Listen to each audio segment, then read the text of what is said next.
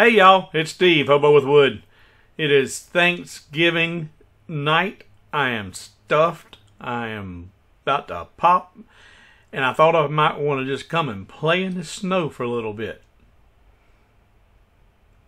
Play in the snow, you say? That's right. Let's play in the snow. We're going to design some snowflakes in Lightburn. Quick, simple, and I'm going to show you how to design your own unique snowflakes and without having to go out and copy stuff, and you have the satisfaction of saying, hey, those are mine. I did that. So stay tuned.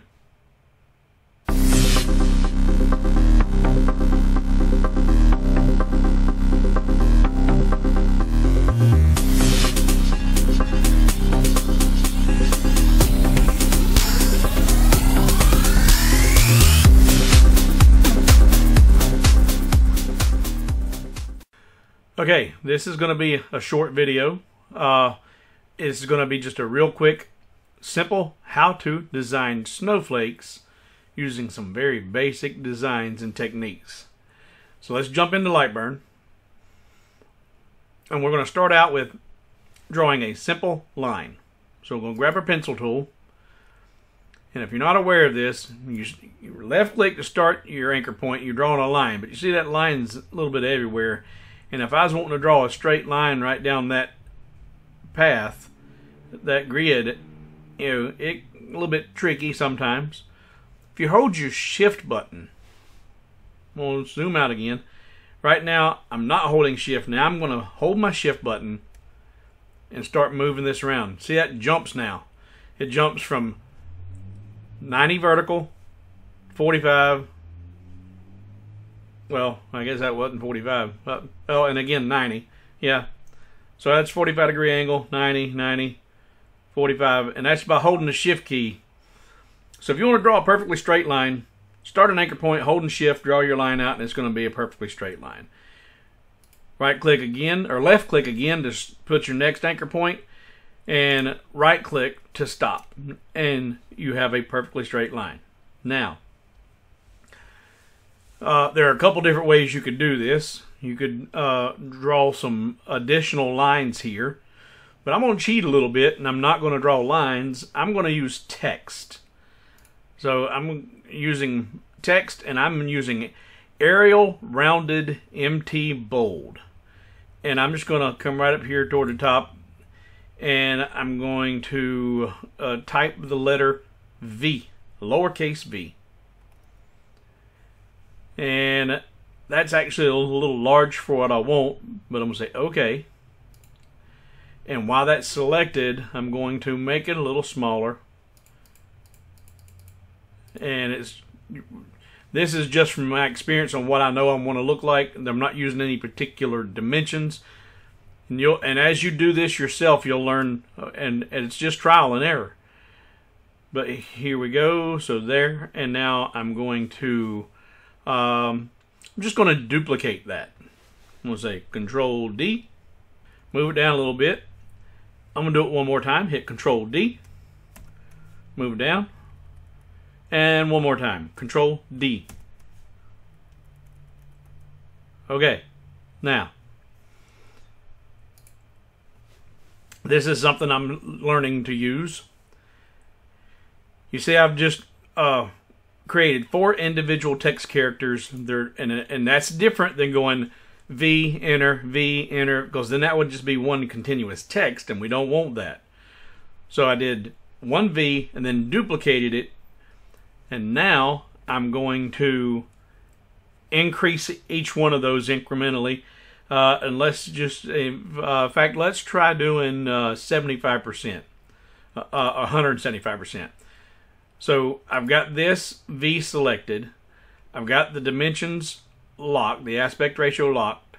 And I'm just going to come up here to the percentage on the width and tell it 175%. So that's going to be 100% of the original size plus 75% more.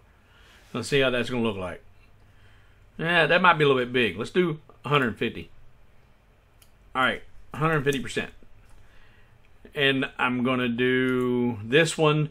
at 200%. So it'll be 50% larger than the one I just did. So 200. And then lastly, 250. Got to go into the percentage. 250%. Okay. That's gonna. I'm not done this. I'm just doing this up on the cuff. So off the cuff. All right. Now I'm going to select all of those, and let's see what happens when we use this. Now that tool there spaces them out vertically on center, but that's not enough space for what I want to do. So I'm going to do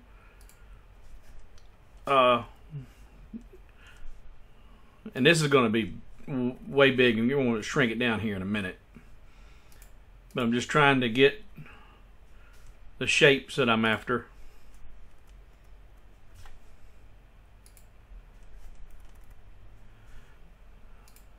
Okay. So now that I've got those in the right proportions, they're too big, I'm going to shrink them, select them all, shrink them all down to about like so. Now, with those selected, I'm holding my shift key, select my line, and tell it to go align on its vertical centers. And there we go. Now, I'm going to select all those again. I'm going to go in a little tight, and I want to get that top V right about there, right and where that line is in the middle of that V. All right, now select all of that. Control D, duplicate all that. Hit the mirror button up there, and flipped it all. Now I'll just use my arrow down button, bring it all down. I'm going to zoom in here, and that looks good. I got that right there in the middle of that V. It's good, it's good. Now select just the line only. Go to your offset tool, and we're going to do an offset, and we want it round, and that's way too big. Want to have the thickness of that outline, or that offset of that line, about the same thickness of the largest V. And so I'm just going to, that's still too big, just playing with these till we get where I want it to be. And come on, get your fingers right space.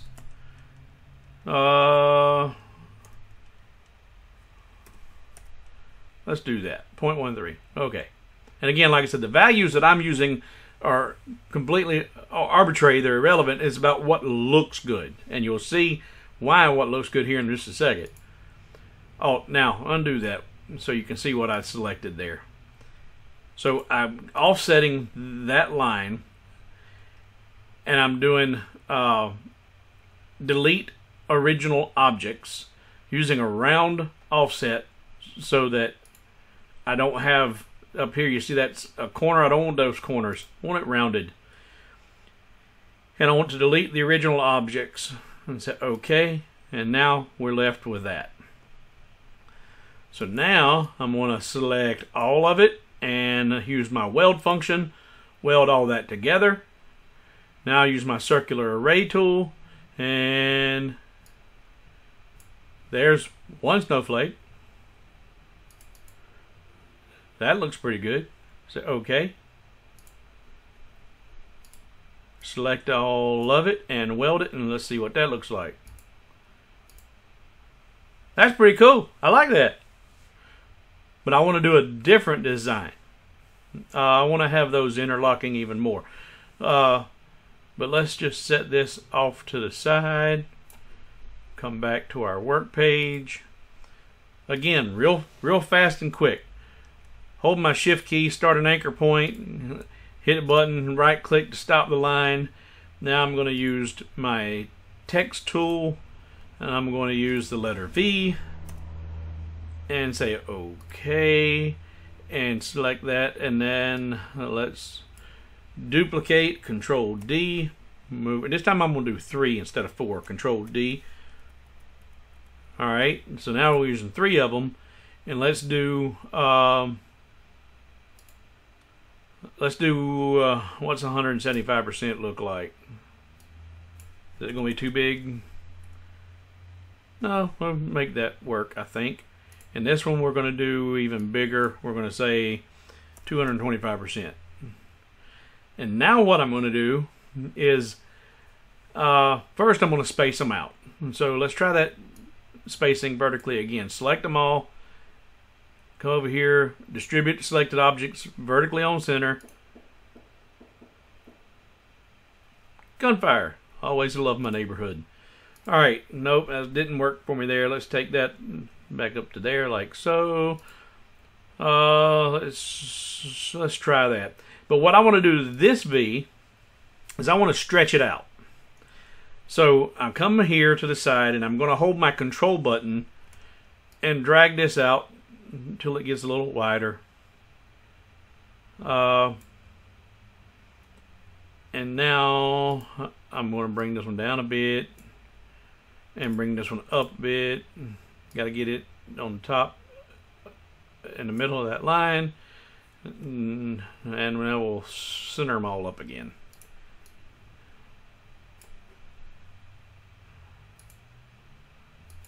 Well,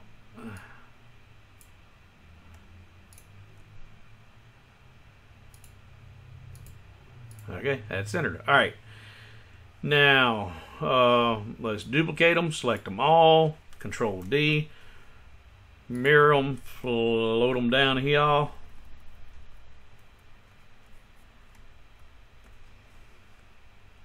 Select the line, offset,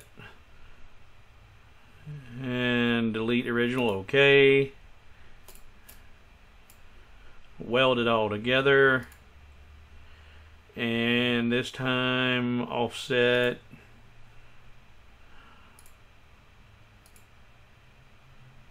Three copies. Okay.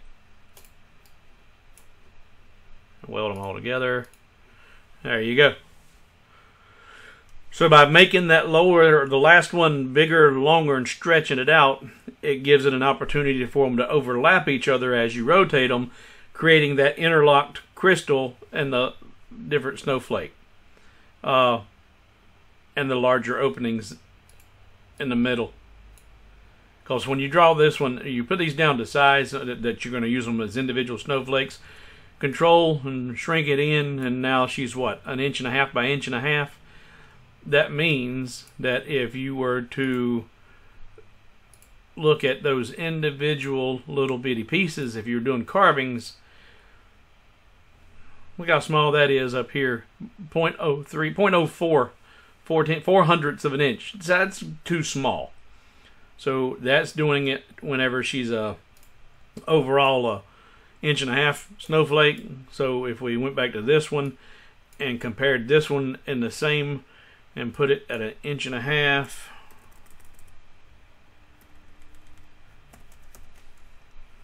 And now look at those individual pieces.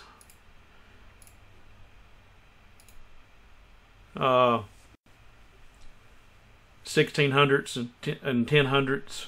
So those are more usable. So and for those our English and everybody else in the world except for the Americans, that's 4 millimeters and 2.5 millimeters. So those are usable cutouts, even at 1.5 inches. So that's why I like to make those other ones bigger. But play with this. Use different letters, try different things, but or different techniques. Instead of using the V, you can actually draw your lines out and then do an offset of the whole thing. And then circular array, rotate them, create more copies. In fact, let's see, this was 3 copies of that. And here's what's really neat. We're just going to keep hitting the undo until I get back to that original singular. There we go, that piece there. It's all welded together. Now that was 3 copies, circular array. Let's do more copies. There's 5. Weld those together. Now that don't look good at all. That looks like a snowball, not a snowflake. It's a deformed snowball, but it's a big old. That don't work. All right, so you can just undo, and you can continue to try those patterns. Probably with this one, 3 is going to be the better one. So that was a quick design of snowflakes. So use your imagination. Remember, snowflakes are crystals. They're symmetrical. So all you have to do is create one line item, then rotate it, and it's going to form that pattern. So, I hope you found this informative. Hope you had a good Thanksgiving, and I look forward to seeing you in the next video. This is Steve, Hobo with Wood, and I'm out.